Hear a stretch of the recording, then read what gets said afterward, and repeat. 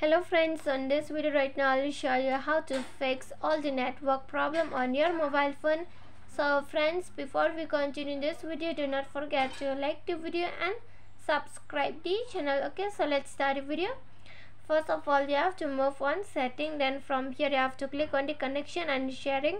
Suppose you are in this feature, from here you have to scroll down to connection and sharing. Okay, just click on it. After you have been click on it, you have to scroll down to reset Wi-Fi, mobile network and Bluetooth. You have to click on it. Okay, then from here you have to click on the reset setting. Here you have to confirm your lock screen password. Okay, so let's confirm it.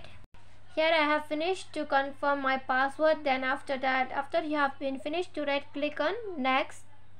Then here it says reset all network setting now.